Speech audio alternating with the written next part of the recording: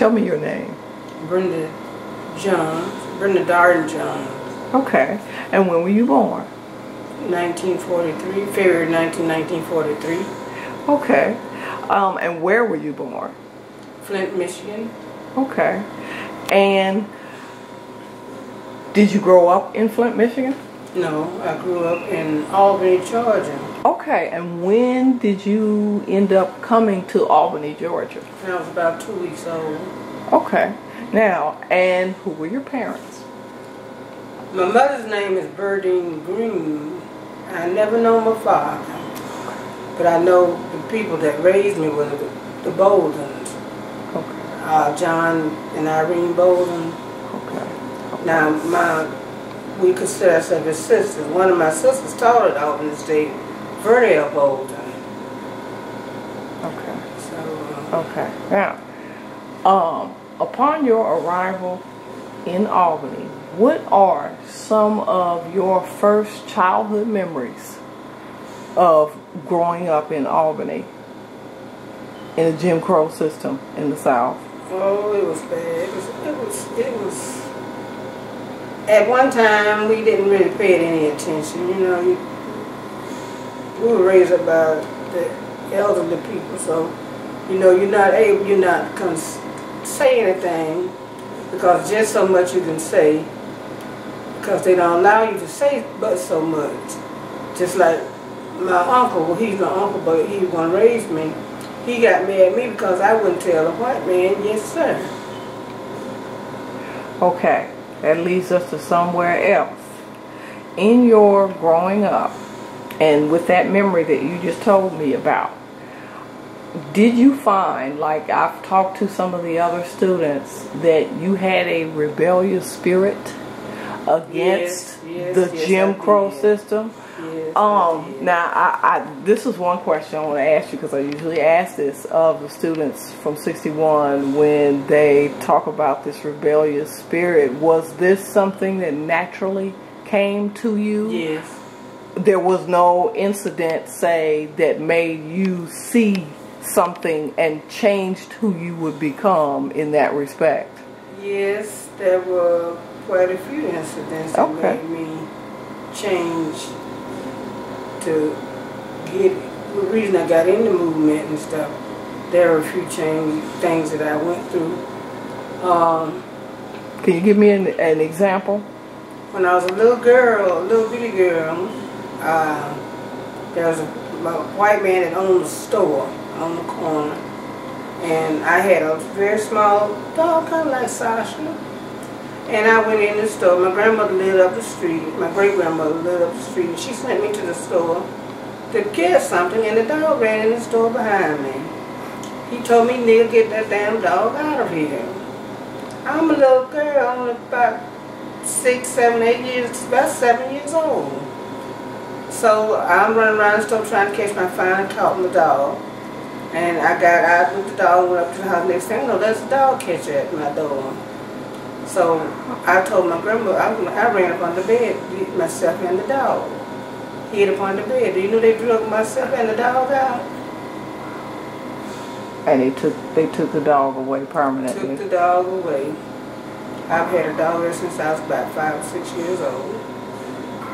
As I grew older, I started disliking white people. I hated them. I mean, you know, I hated them. We had to walk to school. They rode the bus. They throw water and stuff out the window on us. And we had to walk while they ride. We walked all the way from Liberty Drive to First Avenue. And that's over there by Phoebe Pudding Hospital. Because Phoebe's on 2nd and we lived on 1st. And you know what Liberty Drive is. And we walked to Monroe to Liberty Drive to school and back. Before we moved to Liberty Drive, we was on Monroe, which was Carver. That's the school was on, the high school was on. We were the first class to graduate from the new school. We weren't allowed to do certain, you know, just like I said, we couldn't ride the buses and we couldn't do this and we couldn't do that. And we just didn't feel right, so we started fighting back. Okay. Before. Now, yeah. Oh yeah, I had I had to find me a job. And this is as a young person, teenager? Teenager. Oh, okay. This is a teenager. Oh, okay. About 16, 17, Okay. teenager. Okay. As a teenager. At the, right across in front of the jailhouse. Oh. There was a restaurant there. It's a hotel and a restaurant there. I went in, a girlfriend of mine, fair-skinned, light-skinned, beautiful hair, she and I went in there both looking for a job. They hired, both fill out applications. They hired her. They told me the only job they had was a dishwasher. That hurt. Because I had sense enough to know what it was about. I had sense enough to know what it was all about. Black, you stand back. So did you end up taking the job as a dishwasher? No, That's what I was going to. I figured that you told them no thank you. No thank you. I didn't say no thank you, I just left. Wow. Wow. What are some other incidents that you remember? Because see, when you graduated, there is this hotbed going on because of the University of Georgia and the integration of it in January of 1961. Well, I went to the bus station. Okay. Albany bus station is the same place it is now. Okay. To get a sandwich and a soda.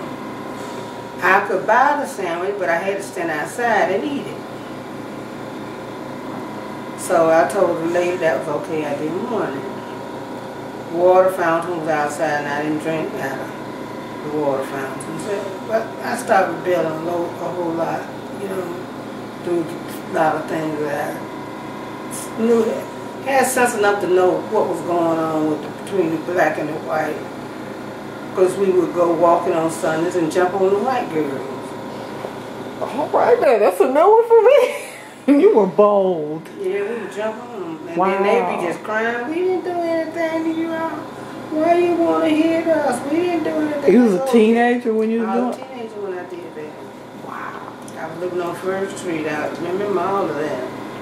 And one year we jumped on them. I guess they got hit. The police picked us up. He scared us so bad, he told me he was going to take us to jail, but he took us to my girlfriend's house. We might well have told, what you had took me to jail.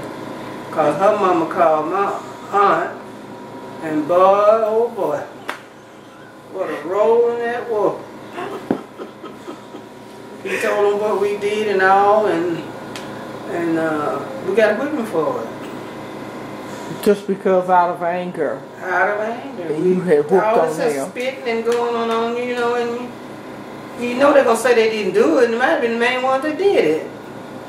Bus go by, here comes some water out the window, spit, hitting you in the head and the face, and they just pee. And I know they're peeing in balls, throwing it out the window at us, you know. But we went through all of that. Okay, so now we're teenagers.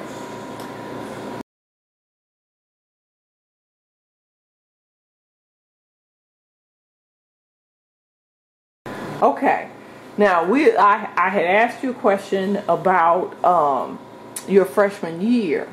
So tell me some more about what else was going on, because I know you said you were doing what you were supposed to do as a freshman coming in.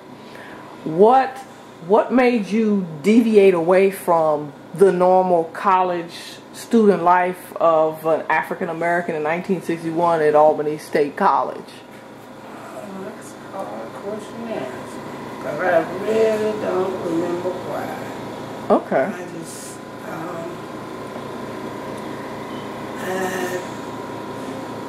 joined the movement. Okay. Did you join SNCC? Were you in the NAACP youth group?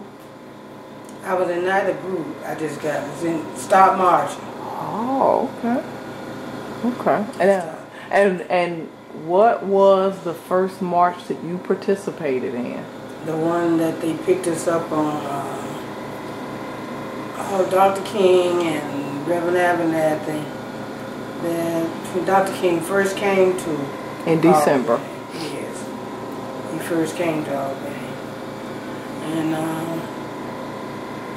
they were marching and we were out of school, so we decided that my girlfriends and I would get in and march too. Of course, I don't want to wind up in the line, because they all backed out on me and went back the other way. Wow. They didn't march, no. Wow. I did. And wound up in jail. Wow. And they all been in jail, from the Albany jail to the Moultrie jail. I mean Camilla. Okay, now take me back, because you moved through that real quick. Do you happen to remember why it was you guys were marching with Dr. King that December? Had something happened? Well, we had been to went to a meeting at the church. At Mount Zion or Shiloh? Okay. Yes. And we wanted to know who all wanted to march and why we were marching and what was the reason for it.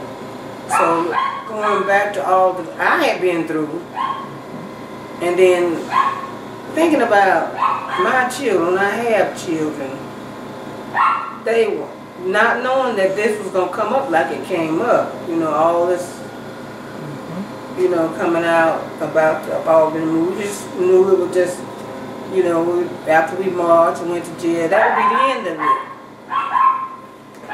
But we did it, and like I told my grandson, I said, baby, I said, listen, I said, sure, I said, you just don't know what your grandmother went through to get you where you are today.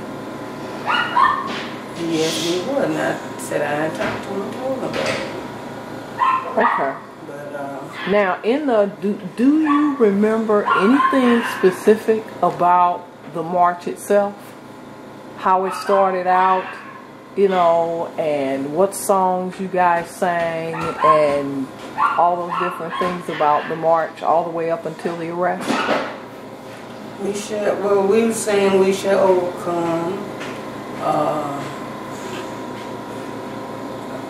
old freedom. There was quite a few of them, because I was one of the singers.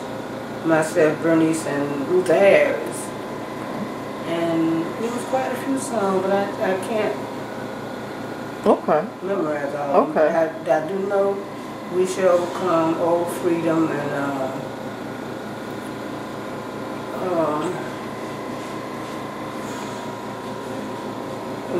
ain't gonna let nobody turn me around. Okay. Now, moving away from the freedom song, what are some of the specific events that you remember happened during that march with Martin Luther King in December? Well, we went to jail. Well, before you guys went to jail, do you remember anything about Chief Pritchett, any of his men, any of that stuff? Talking ugly? Oh, yeah. Oh, yeah, they were talking ugly. Now, we wasn't in the group that the dogs got on, all the water. Wow. We were already in jail when that happened. Huh.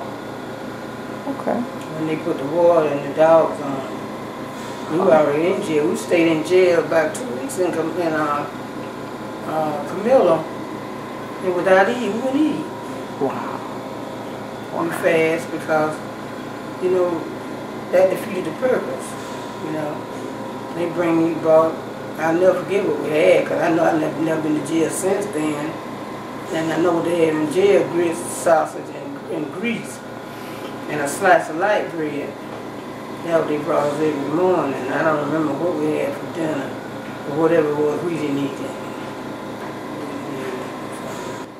How did you get out of jail once you were in? I stayed in until they let us all out. Okay, so you refused bail. I refused bail. My sister came up there to get me out, and I wouldn't get out. Okay. So she brought food, and I wouldn't accept it. I mean, why would I go in there and then go in there and then get bailed out? I didn't get out until they let us all out. After I got out of jail, well, we continued the movement, because we still went to the mass meetings and kept that all, going until Dr. King left. Albany and went back to Okay. So Montgomery. did you participate in the boycott of the department stores? Yes. Okay. Oh. Were you a part of the marching that took place of the young folks there at the storefronts? Yes. I know we weren't allowed to ride the buses. We weren't allowed to ride we didn't go in the stores, couldn't buy anything. That hurt. That hurt. 'Cause we wanted to go, but you're not gonna do that. Mm-hmm. But it was a battle. It was a hard battle. It was kind of rough. It was rough in those days.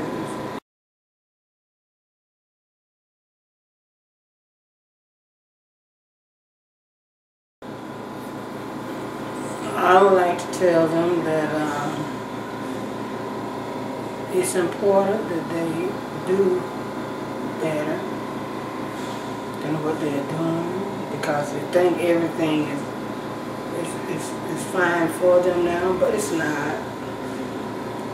Because what we went through in the years, this is the reason that they are where they are now. But if they don't straighten up and go to school. Go to school. Don't stop. Drop out of school. Go to school, because you're gonna need it. You're gonna need every bit of it, because it's not easy. It hasn't been easy, and it still is gonna get harder. It's gonna get harder, and they don't understand that. You don't understand that what we went through. You go wind up right back in the. You are in the same shoe. You just don't see it. It's in the background. You can't figure it out. You don't know it, but it's still here. The white man is still in charge. You just don't understand what's going on. So we didn't go march and go to jail and do all this stuff just to see you all failed on us, and don't do what you can do to save what we have fought so hard to get, because it's been a hard thing. And don't fail us. Just try to do what you can do to keep the movement going. Don't drop it off. Don't just quit on us. Just continue, because it's hard. It's been a hard road.